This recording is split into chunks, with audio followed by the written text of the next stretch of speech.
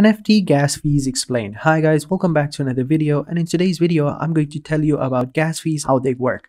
So let's just jump into it. So first things first, I'm over here onto OpenSea and I'm gonna go ahead and create an account. I'm gonna go ahead and log in and I'm gonna show you how a gas fee occurs and what does that mean. So I'm just gonna go ahead and import my wallet over here, and I'm gonna add in my security phase, and I will enter in my password, and I'll catch you guys in a little bit. So as you can see, I've signed in. All I have to do is click on congratulations, done, and there we go. We have signed in onto our MetaMask wallet account.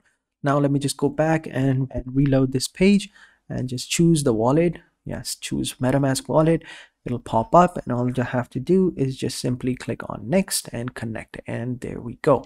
Now that that's done, let's go ahead and create an NFT. I'm just gonna go ahead and skip through these parts, maybe do it faster a little bit so that I get to the main part of the video. So over here I'm just gonna go ahead and add this, and I'm gonna choose Ethereum because this is the Ethereum. Now this is the main part. Okay, so what that basically means is that we have two blockchains over here. So we have Ethereum and we have Polygon. Now, if you choose Ethereum, you will have to pay a gas fee. Now, if you don't know what a gas fee is, it's basically a transactional fee that has to occur, that you have to pay. So if I come over here onto the OpenSea Help Center, over here, gas fees are transaction fees on the Ethereum. Does not receive these fees and is not able to refund them. So there you go. So basically we also go over two categories of these fees, basically if it's a one-time fee and a recurring fee. So there you go. As you can see, gas fees are like a transactional fee that you have to pay. So if you choose Ethereum, you have to pay that gas fee, and if you don't know how much gas fee that is, you come over onto Ethereum gas tracker over here, and you will come over here onto the etherscan.io, and over here you will see the gas tracker, and over here right now the GUI is pretty high. So as you can see, it's 112 GUI, which is like $58.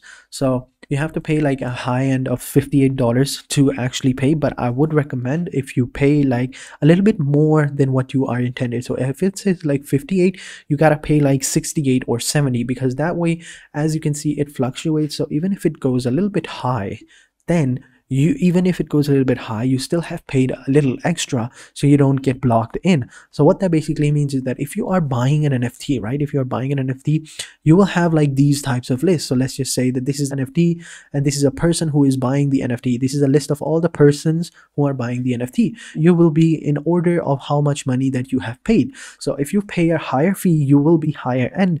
But let's just say that if you didn't pay the higher fee, you paid like exactly 58, you are somewhere in the middle, and as soon as the GUI goes up, the gas fees goes up, since you have paid little and other people have paid more, you will go back down to the list, and that way you might end up not buying the NFT at all, and you would have wasted your money. So this way, if you pay a little extra, like $10 or $20 extra, even if it goes up, you are still in the good position to buy the NFT. So that's how it basically works. When you choose Ethereum, you have to pay the gas fees, but if you choose Polygon, you don't have to pay the gas fees.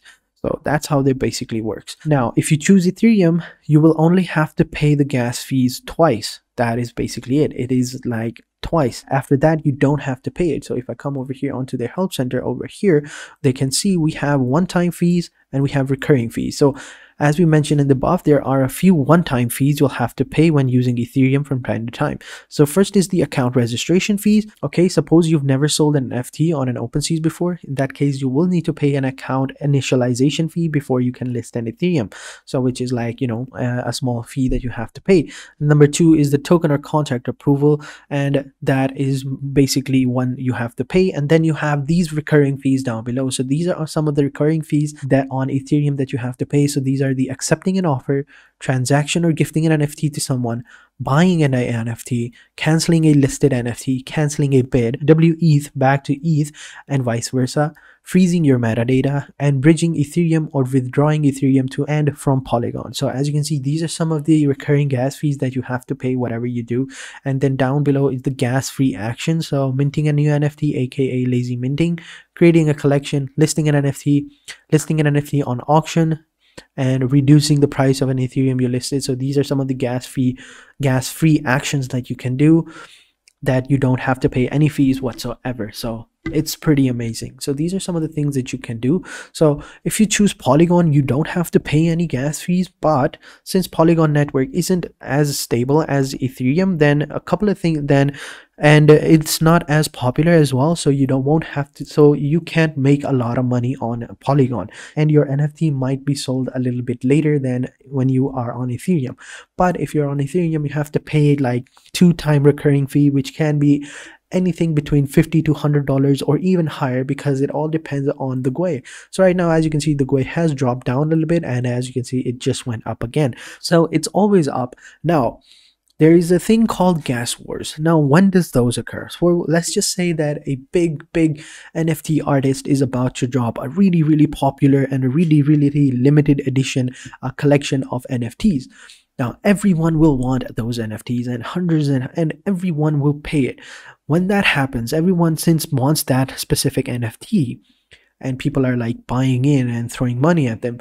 What that basically means is that then the GUI will go up. Like I think about a couple of months ago, when there was a new drop for the ape NFTs, I think at that time the GUI was pretty high, and you would have to pay somewhere around $200 to $250 worth of gas fees.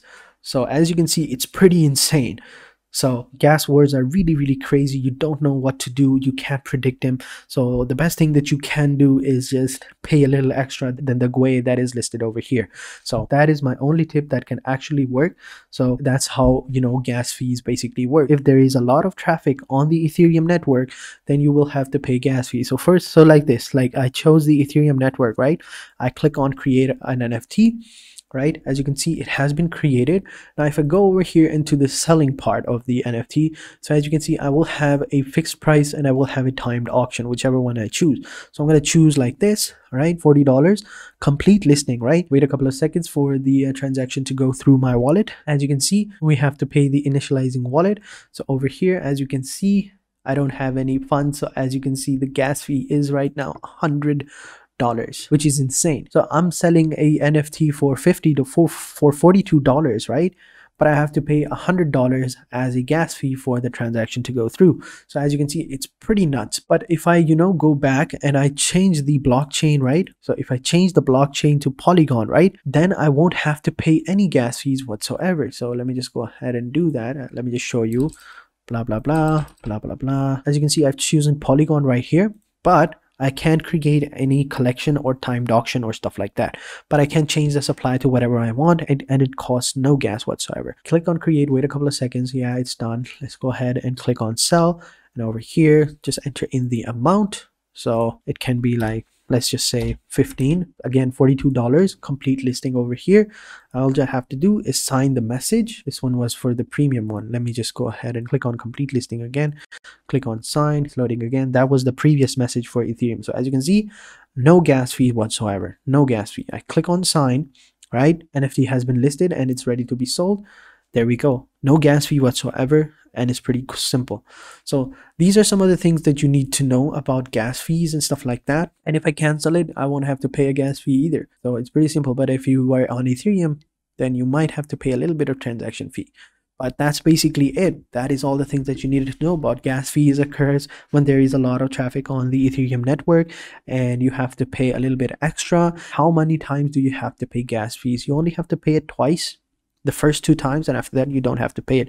And after that, the buyer will have to pay the gas fees. The seller won't have to. So these are the things that you needed to know about. So if you have any questions, let me know in the comment sections down below. I'll be sure to answer them as soon as possible. And having said that, if you guys enjoyed this video, leave a comment in the descriptions down below. I'll be sure to get back to you as soon as possible. And leave a like, subscribe to our channel, and turn on post notifications as well. And having said that, thank you guys for watching, and until the next time, thank you and goodbye.